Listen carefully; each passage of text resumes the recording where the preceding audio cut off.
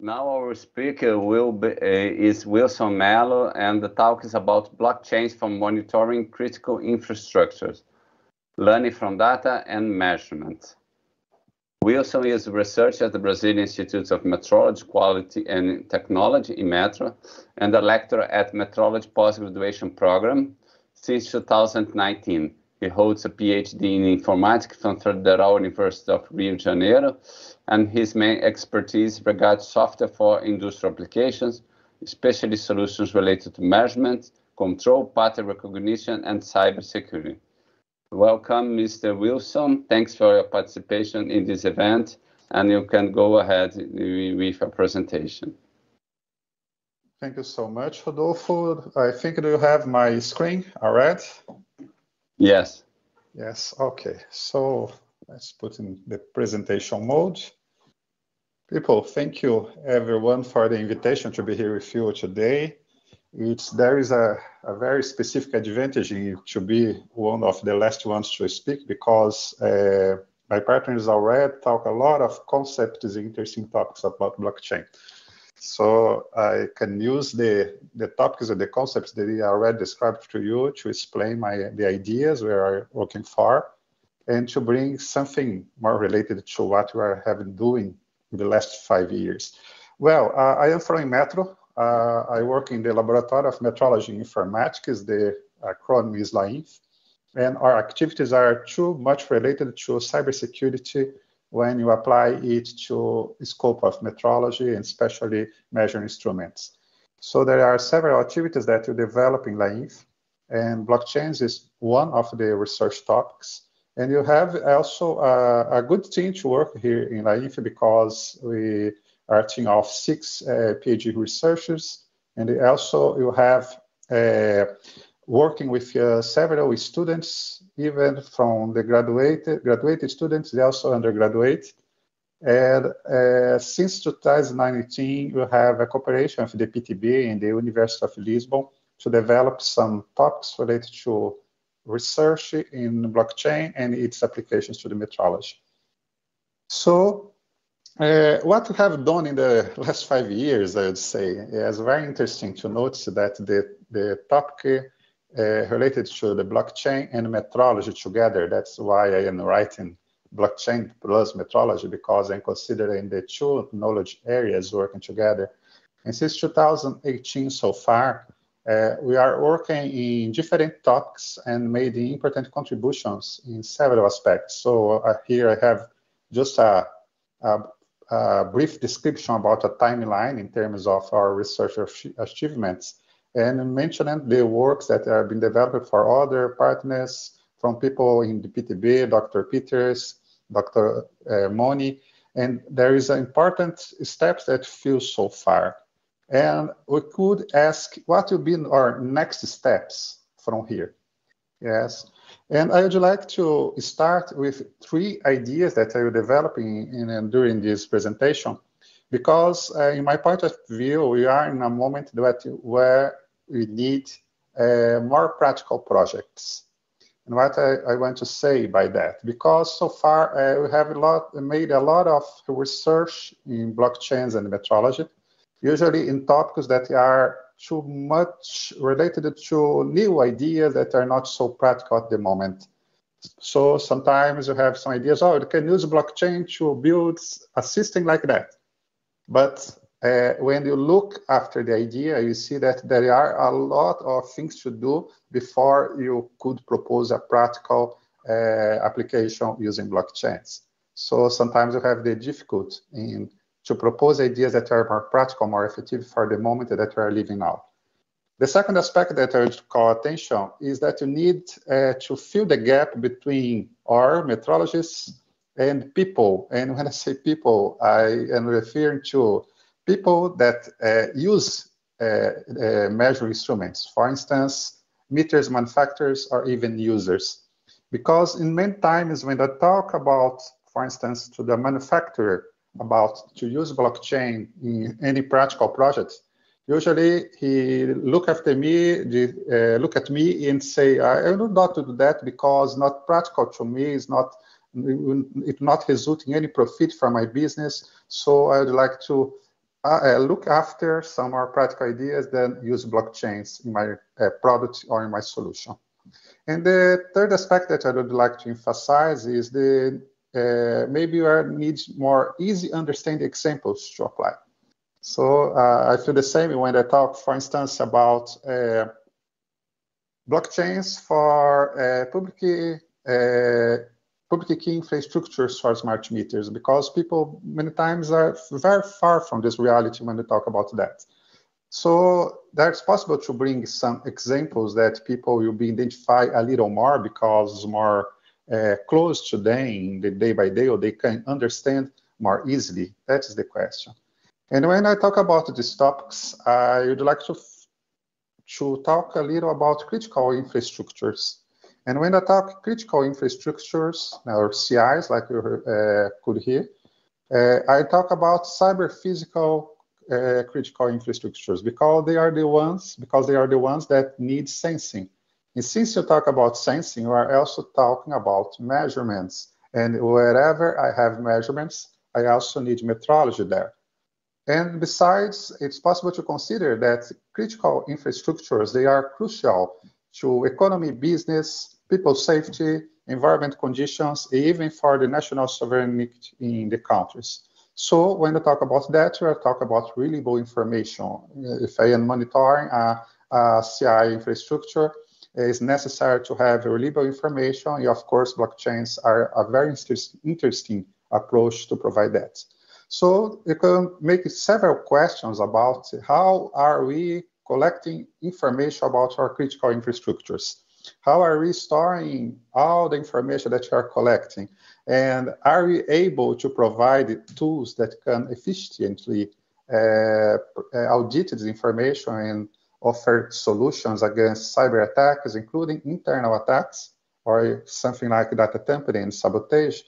So this is the questions that you can do about critical infrastructures. And I would like to introduce to you our case study here. That is a research and development project in a partnership between Inmetro and NESA.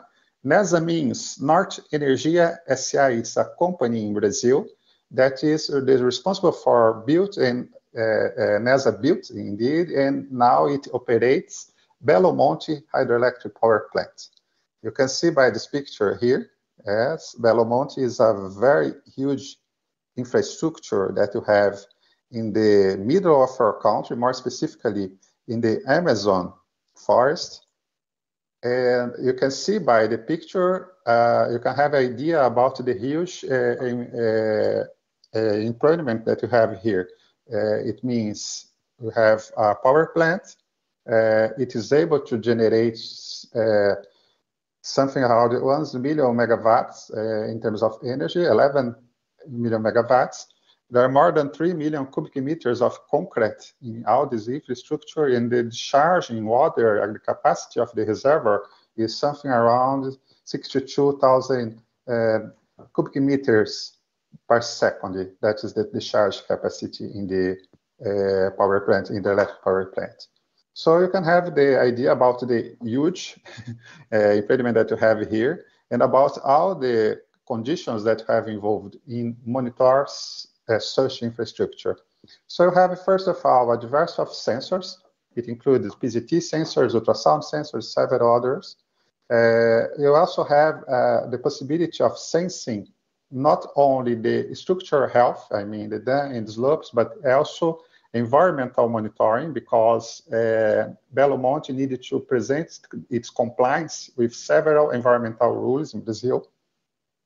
Besides, we also have the possibility of monitoring this CI by using images and software sensors. Today, they estimate they have something around 3,000 points of measurements of points that they want to measure, because the system is ongoing, not implemented so far. And all the system that needs to project here needs to collect, store information, and also enable data audit in terms of reliability and transparently. So what can say here in all this entrepreneur in this project? Because you have a amount of data to store, there is a lot of information that you need to do. We also need to have an automated process to make the data auditing. And also, it's important that this process must be readable and must involve, the process needs to be readable for any organization that will be involved in this monitoring. So what is our proposal here? The project that you developed in the last 2 years, because this project started in 2021. So the first consideration that you need to make here is that you are talking about big data, which means there's a lot of information. This big data is related to measurements because every information that you are getting here is related to some kind of measurement or sensing. And also we need to put that, or you want to put that inside blockchains. But for start, you have the first problem related to blockchains, that is its throughput. Blockchain is not scalable in terms of throughput. It means that blockchain will not have the same performance that you could have in a centralized system. So big data is, of course, a challenge when you consider any solution based on blockchain. So what solution we decide to adopt here? We opted by the use the off-chain method. That means I have two data sources or two data repositories to store the information that I am getting. The first one will be a NoSQL DB. That is a centralized database, so it can be scaled, and it also can be a centralized solution to get high performance. And together with the solution, we also have our blockchain that works like a security mirror to store also partial information that's related with the core information that I put here. Of course, since I am writing my data in two databases, and in some aspects they are redundant, but of course we have much more data here than here in the blockchain, it will be necessary to have data recovery procedures that are able to compare this data and assure that the data that I have here in my NoSQL database is so readable like the control information that I have in the blockchain. So in other words, what I'm doing here, I have a process that analyzes information, that stores information in NoSQL and puts in the blockchain meta information, I would say, or maybe a resume of the main information that I can use to check, to verify my main repository here. So how it does? So let's see the blockchain implementation roadmap. That is our architecture, and it's a cloud-based architecture. In our case, we are using the AWS cloud solutions, but you don't need to be restricted to the AWS. Indeed, any other solution, cloud solution that I could adopt, it could be useful here, because usually they offer the same services, but usually with different brand names. So I have this architecture, and I have different organizations that are taking part on it. So the first idea that you need to have here, that I have a cloud-based permissioned blockchain network. It means that you are deciding to use a solution where all the organizations here are identifiable organizations, and we adopted the Hyperledger Fabric blockchain platform inside the AWS services environment.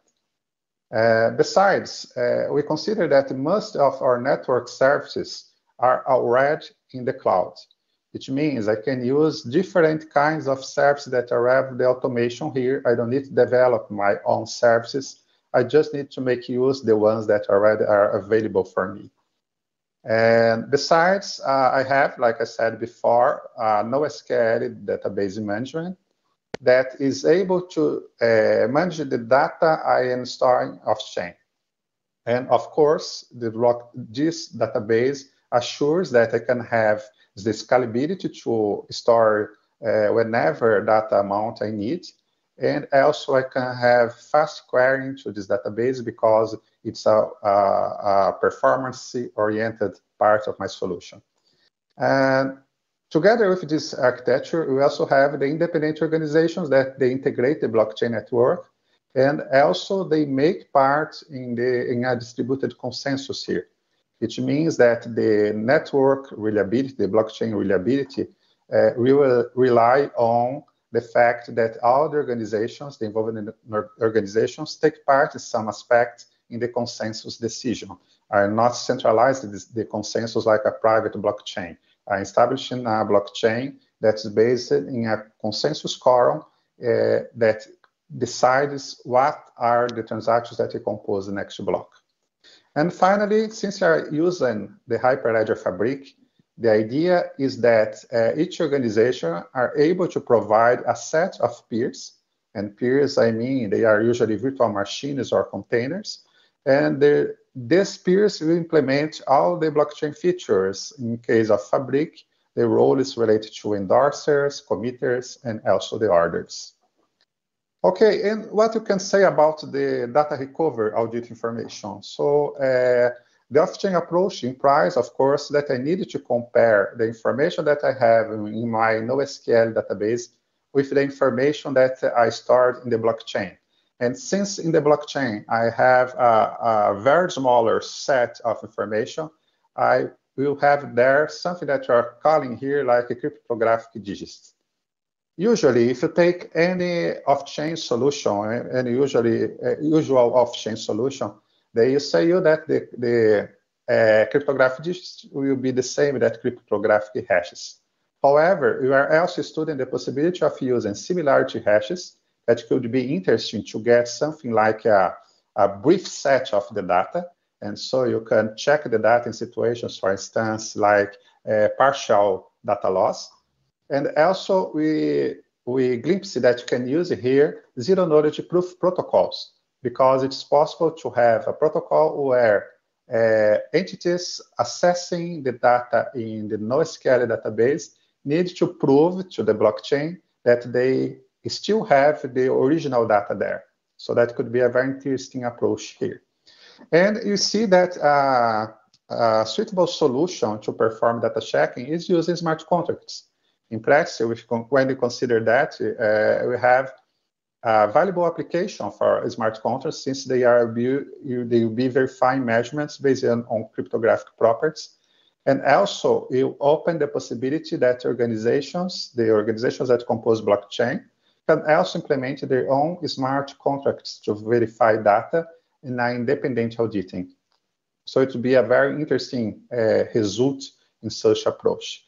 And if you consider a deeper level in this study, we also will consider that it's possible to use autonomous blockchain oracles, maybe centralized or distributed, to implement this verification on checking data of chain and verify if the information that I have in blockchain are enough to attest this data authenticity and integrity.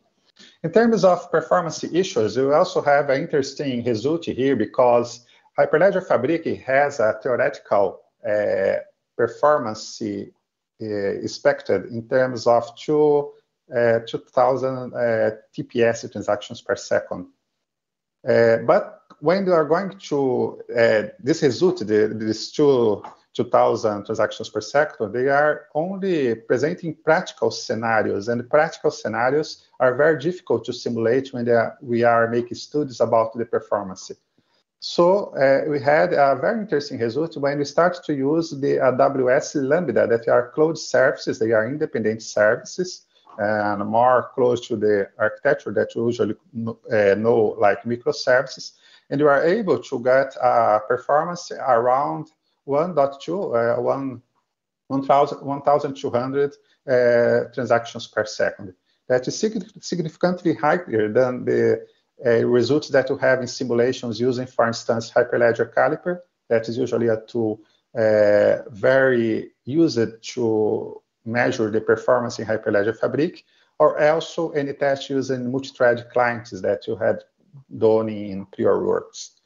And of course, the size block in the blockchain also have a significant impact on performance. It means we can optimize the off-chain verification by aggregating data in low packages and reducing so the number of transactions that you're trying to put in the blockchain. So in a resume, what you could say that you learned from so far and that you still want to learn in the future? So first of all, we see that monitoring critical infrastructures is a very fascinating problem, and it is usually easy for understand. Every time when you try to explain what it means to monitor a hydroelectric power plant, people usually understand what we're talking about. And it's a very challenging problem if you consider the aspects related to using blockchain and also metrology solutions. Besides, you have that blockchain critical infrastructures, blockchain-based critical infrastructures. It could enable a very interesting aspect that possibilities the data monetization. It seems something very attractive when you talk about companies that need to implement these blockchains. So it's a topic that's not related to metrology, but it also could be something like an incentive when you consider to incentivize people that develop the solutions to adopt blockchains like a possible approach. Finally, I would say that you have a specific measurement data amounts that generate a big data problem. And of course, when you talk about big data and blockchains, you need to consider new ideas about how you are going to avoid the performance issues that blockchains face. And finally, I would say that the data recovery is also a research topic by itself because it involves the possibility of using interesting cryptographic mechanisms or systems, and also the possibility to explore to the part of chain oracles that is not only a search for a topic for research, but also could generate new business models for meter manufacturers. Finally, I would like to say thank you to the Norte Energia SA that was the funding. It was funding this project for us. Here I have the names of our team that developed this project, and also I will let with you a link for our publications related to this project. If you have interest, you can check later. Thank you very much, and now Rodolfo, I return to you the word.